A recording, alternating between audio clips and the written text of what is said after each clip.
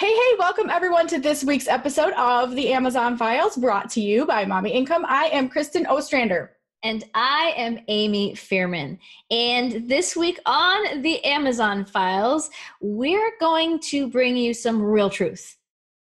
We are going to really talk to you about risky business. And yeah, we don't mean the sexy Tom Cruise movie. We're talking about the risks that you're taking in business. And we have a sad but true story to tell you about this risky business that we're talking about. If you're doing any kind of retail arbitrage, thrifting, online arbitrage for Amazon, you need to pay attention today. You need to know the pros and cons about selling on Amazon using these methods. And whether you're a beginner or a longtime seller, you've got to hear these stories from real sellers about what's been happening so you can safeguard your business against these terrible things.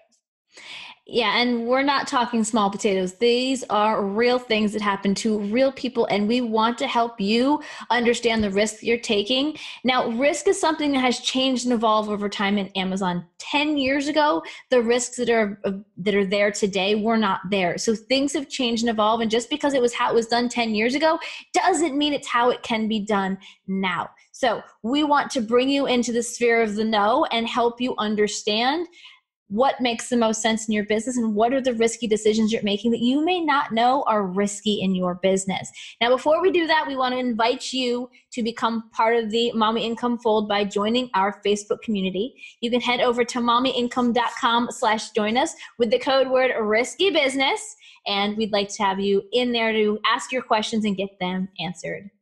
Now, when we talk about this, for those of you guys who might be, could be joining us for the first time, we want to talk to you. We know that there's lots of Facebook ads and different ads and Pinterest and everything else that talks about, hey, you can sell tons of stuff on Amazon and you can buy stuff from Target and resell it on Amazon for sure. Like, is that still a viable business model? Does it still work? Well, it's not outlawed. So if that's what you're asking, then sure, it's not against the rules. It's not black hat. It's not like morally or, legally wrong.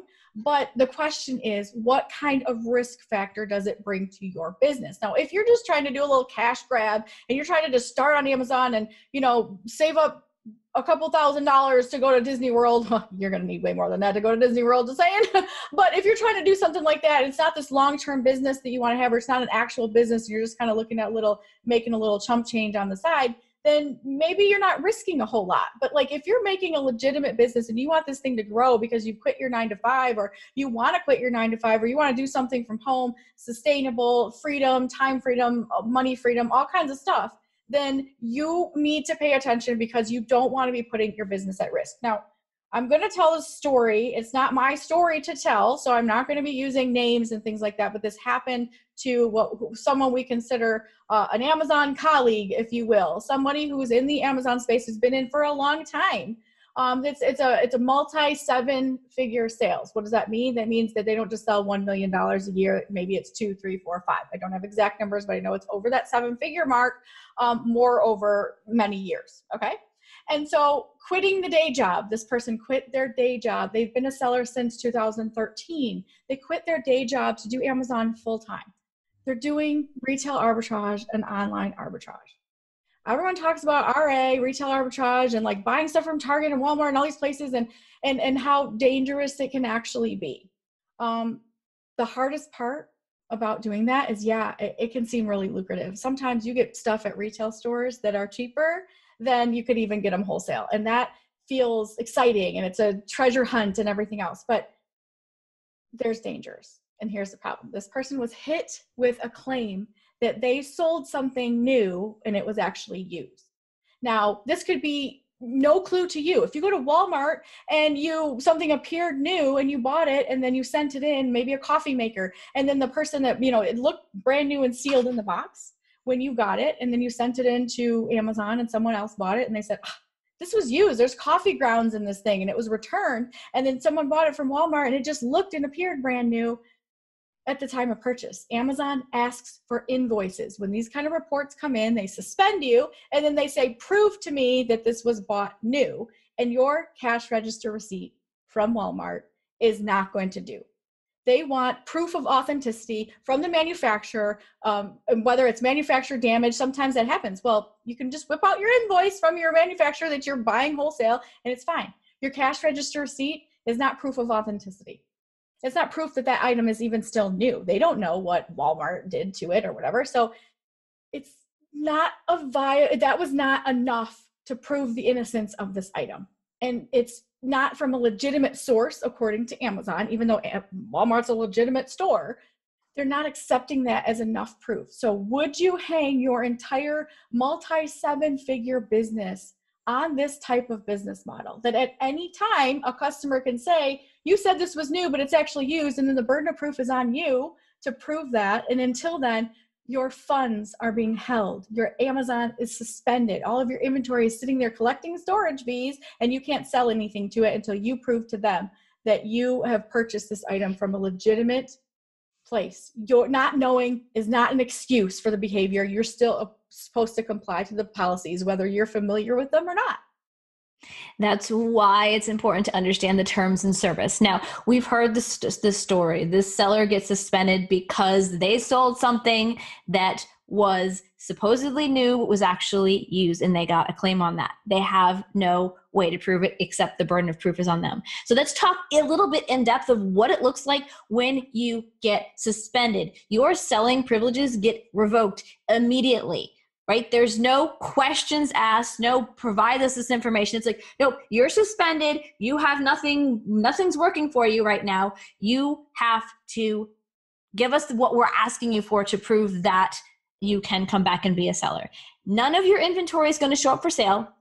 And not only that, all of those funds that are at Amazon, you're not going to get your next disbursement or potentially disbursements for however long this goes on. And even if you do get reinstated, they can oftentimes hold your funds for 90 or more days.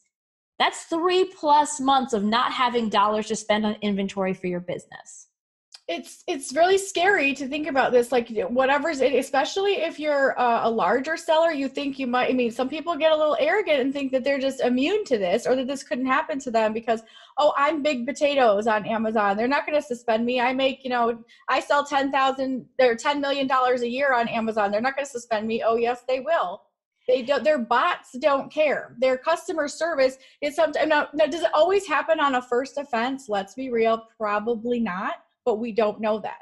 We also don't know what other people's seller metrics are when it comes to this, but it doesn't matter. It only takes one false move, and Amazon has the right to revoke your selling privileges. It's number 22, or it used to be number 22 in the Amazon terms of service when you sign up as a seller. It basically says we can suspend your privileges for selling for any reason, anytime, at our sole discretion. And if you speak legalese, that basically means whenever we feel like it, we can do whatever we want to you. So we have the control, and they do. It is their platform, and they are the ones with this. So there's a lot of things that people don't understand. If you've never been suspended, all of these things, if you didn't have money coming into your business for 90 days, would you be able to stay afloat if you're a 7-figure seller, or if you're a $10,000 a month seller, or even less than that? Would you be able to survive that? And not only do they hold your funds and revoke your privileges, even if you do get reinstated, they can hold on to a percentage of those funds for another period of time.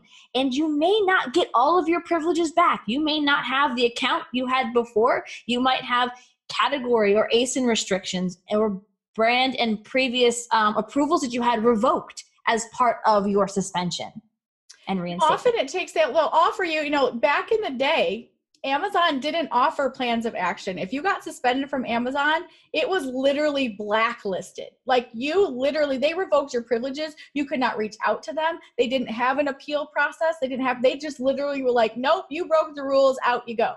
There was no claiming. There was no groveling. They didn't literally just, your emails went into oblivion and they literally cut you off. Now, at least now they have plans of action and appeal processes that you can do for that. But the burden of proof is still on you. And in order to get your account back, it often takes more than one appeal or more than one plan of action in order to do this. We do have an episode coming up with a suspension prevention kind of specialist. She does all this kind of Amazon stuff to help you with claims, to help you if you get suspended, or preventing you from getting suspended by looking at your account and doing like a health checkup. So we'll have her on in a couple of weeks so that you guys can really get some of your questions answered by that, because I think that's really helpful to think about that. But there is a way to appeal, but oftentimes it takes more than one appeal. And these are professional people that write these, and they still cannot guarantee Amazon will let you on. It's all up to the, Amazon to decide whether you're worthy or not. And it's just also remembering, when you get suspended from Amazon, it's not big bad Amazon picking on somebody that didn't do something. Now, occasionally there is those that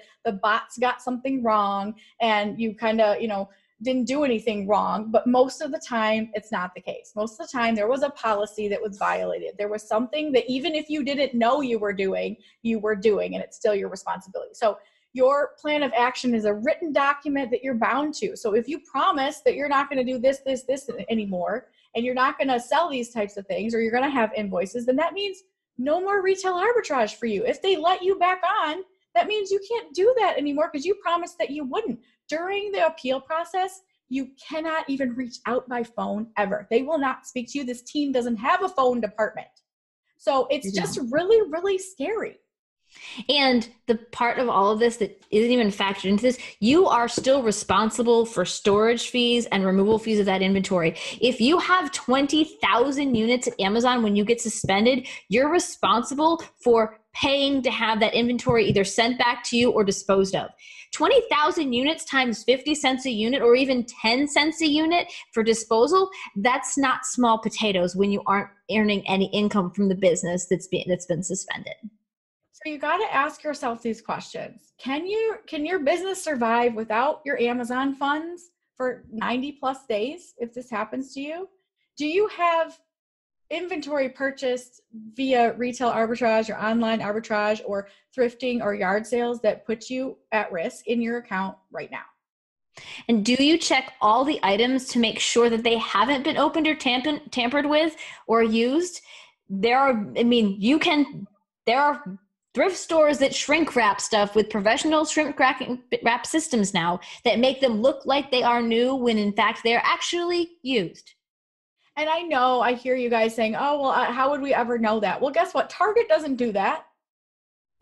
Legitimate places like Target and Walmart and like bigger stores, big box stores and retailers, they don't usually re-shrink wrap stuff. If they have returns, then they put it on. They liquidate it. And they say that this is a return or whatever it is. If it's an open box from their online purchase, they basically put that in their clearance section and say it's online. So we're talking thrift stores like Goodwill, Salvation Army, other Savers, stuff like that may have had donations that then they shrink wrap, because like board games, for example, the pieces will go all over the place if they just put it on the shelf. So they shrink wrap it so that the pieces don't get missing, which is great for someone who's just buying it for their kids to play the sorry game. But if you're trying to resell it and it looks brand new, and then they get the package and it's got writing on the little note cards or the scorekeepers, then like they think that you committed fraud.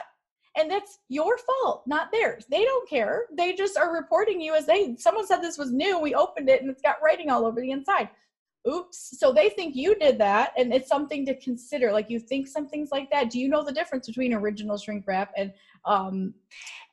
repurposing shrink wrap? And it might not be any different if they're using a professional grade system to do it. You might not be able to tell the difference. And that's part of the thing, is like, at one point you could, if you're let me tell you, when I used to shrink wrap things, you could tell that I did not professionally shrink wrap things. They were not well done. But if you do it enough and you do it with the right system, you're not necessarily going to know if it is or isn't. So now we've asked ourselves these questions. Do we have inventory? Are we at risk? And guys, it doesn't matter what size your business is. It really doesn't. If you're a 7-figure seller, it hurts a whole heck of a lot more. But if you're just getting started and you get suspended, all that potential that you had in your head of where this could take you evaporates immediately. And when you're a 7-figure seller, the hopes are that there's more to be able to invest in getting your account back. You might not be guaranteed to get it back. This is why being able to have things in place so that you can fight them, whether you are, I always have an account that I have just in case I get suspended so that I can pull into that and hire somebody to help me if I need to. Like, I want to get my account back sooner rather than later because it impacts me that much. So I have that saved. It makes sense for my business to have that.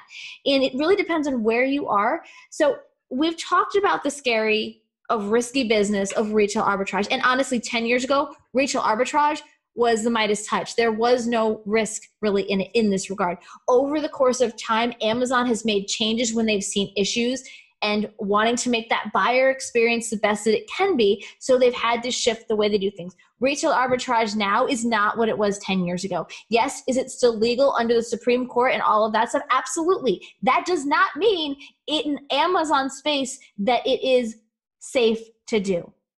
Well, and this is the question that you have to ask yourself. Are you willing to risk everything that you've built for one or two items that were reported as used or IP claims or counterfeit claims? Like the burden of proof is on you. Even if you're like, I can't believe this. This is 100% legit. I bought it from the Apple store and I have a receipt.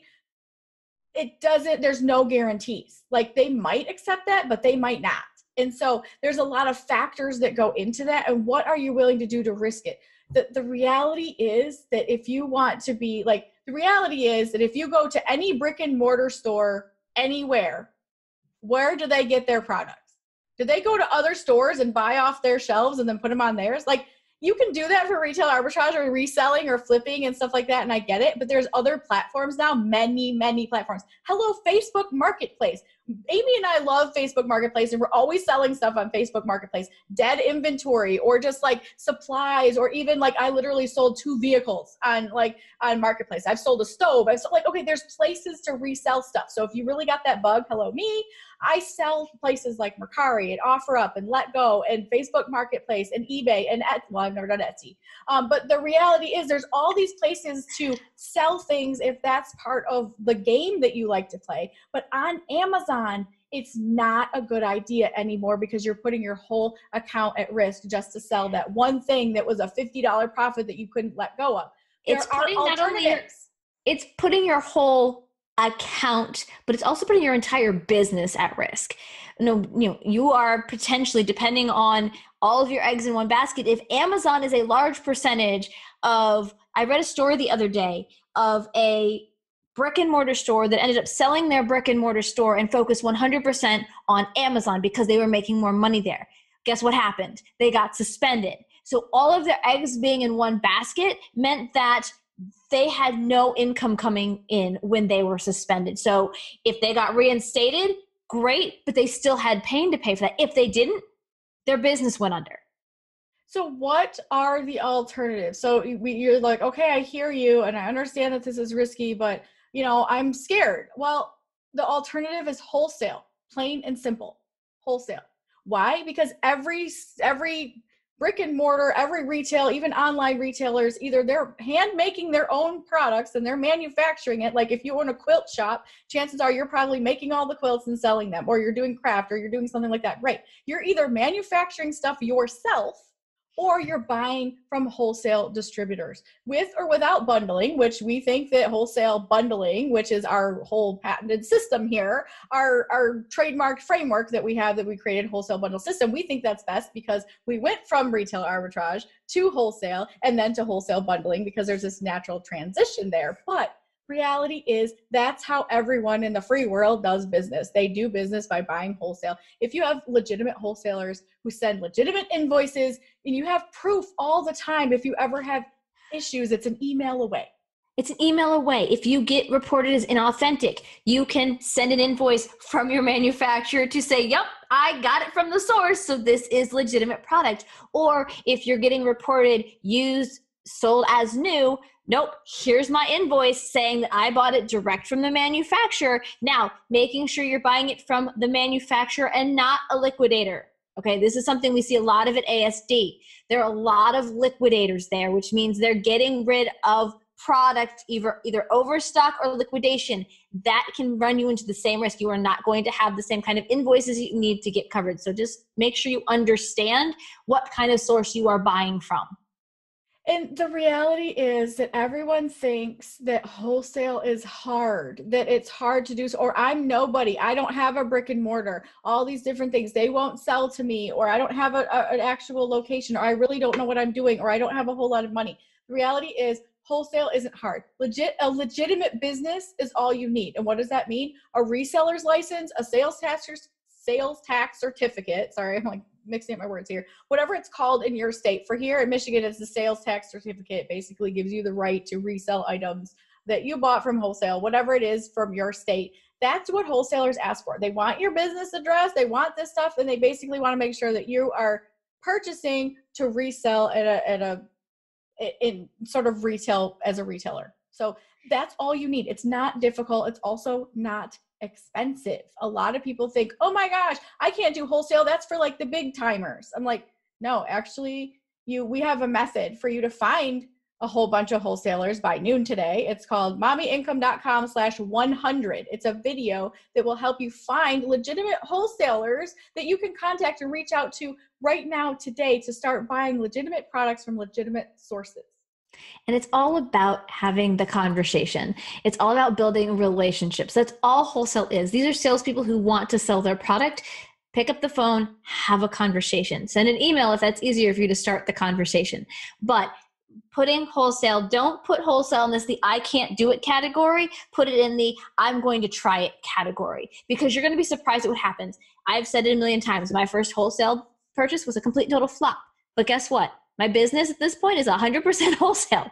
And if I had gone based on that one experience, and most likely your experience, if you're listening to what we're teaching and what we're saying, you're not going to go through the same experience that I went through, because I didn't have any training or knowledge to not make the mistakes that I was making at that point. So making sure that you are not putting wholesale off to the side because you don't think you can. You can do anything you put your mind to.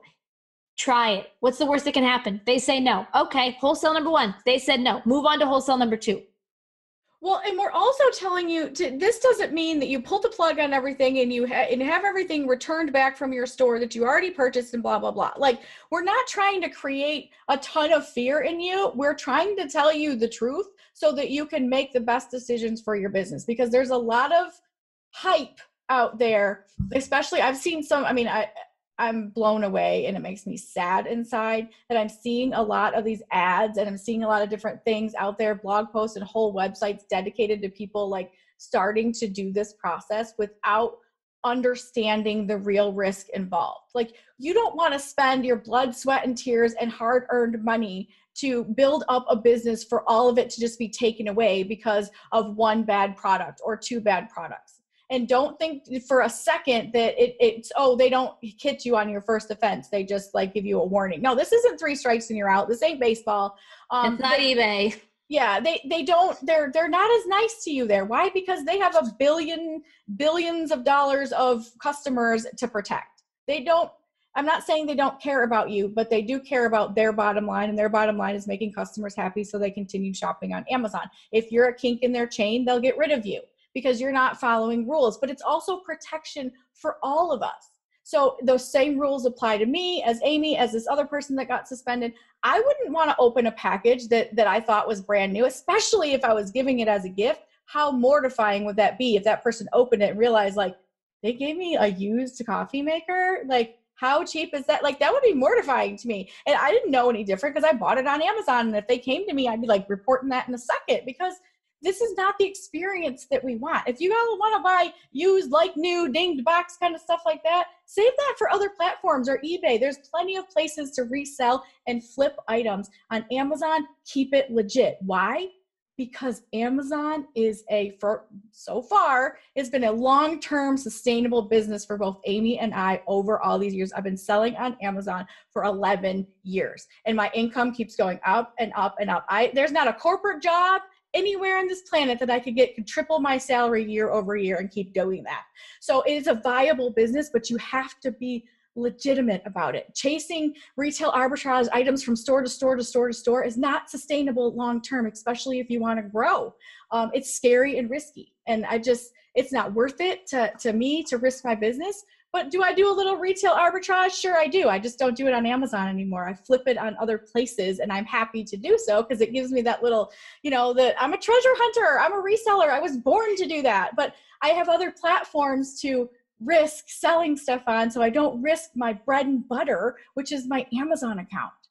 What it comes down to, guys, is not putting all of your eggs in one basket.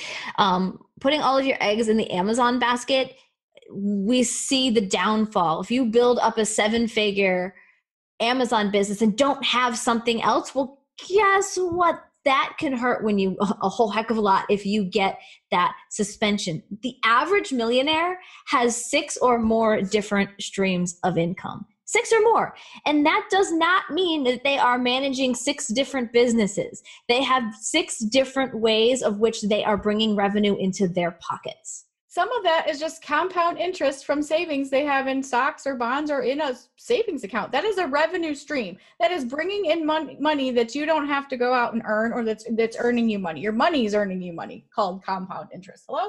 So if you have, that's an income stream, but so is Amazon. So is maybe your spouse's job. So if you combine, even if you're single or you're married or whatever it is, and you combine your income streams, what are they? It could be someone's job. We actually even mean this for people's jobs. Like, it's a scary thing to rely on one person's source of income, even if it's one stream. So your husband or wife or whoever supports the family has one job. Well, that's always something to think about. Why do you think every financial guru in the world tells you save 3 to 6 months or more of monthly expenses just in case? Because what happens? You could get into a car wreck tomorrow, lose a leg, and not be able to go do your job. What if you're a golf pro and you teach people how to, play golf, and then you lose a leg? Well, there goes your business. So the reality is that not putting all your eggs in one basket, especially even with Amazon, I've heard alternatives to this. I've had someone who I highly respect and admire and consider even a mentor say something I don't agree with, which is,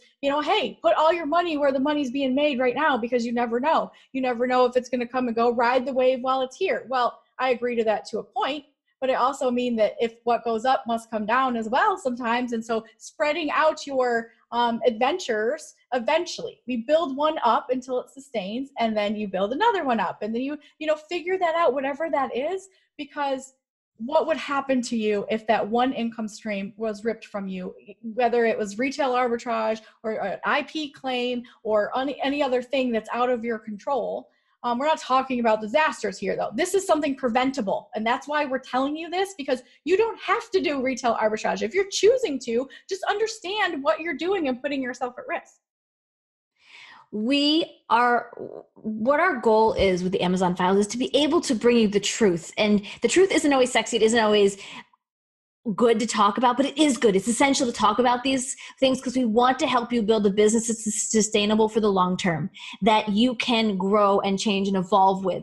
And getting suspended makes that growth, and it really hinders that growth going forward. We want to be able to have you build sustainably like we've been able to. So that being said, we want to make sure that you subscribe, because we've got some other episodes coming up later this month that really will hit this home even more. We're talking to a suspension prevention professional. We're also talking to some other people who've gotten suspended or have had instances where claims have been filed against them and what they've done in that. So we want to be able to continue the story. And if you have stories, if you have been in this situation, we'd love to hear your story of how it impacted you and how you came back from that. Please bring that to the Facebook community. We'd love to hear those stories because we want to help celebrate or help you through the stuck points that you're in. So make sure you head over to mommyincome.com/join us with the code word risky business.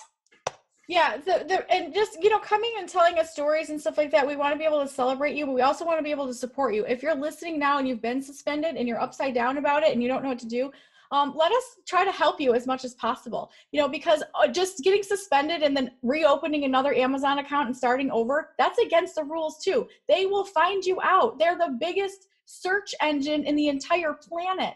You think they don't know about IP addresses and physical address? Like, you can't hide from Amazon. Like, they know, they're tracking your phone. Like, okay, we're not getting into conspiracy theories here, but the idea here is that, like, if you get suspended from one account, you don't just go, oh, I'll just start another one. No, that's not how it works. They will blacklist you. So we want to make sure that you understand the risks involved and also understand the huge benefits for doing things the right way. Doing things the right way and the legitimate way, that's how you grow and sustain and have the lifestyle and freedom that you wanted from the beginning. You don't do it by constantly putting your Amazon account at risk.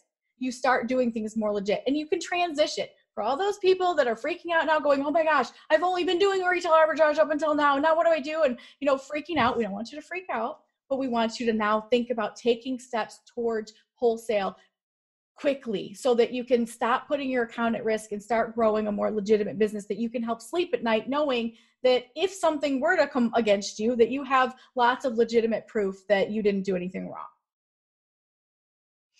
We want to, as always, we are here to support you.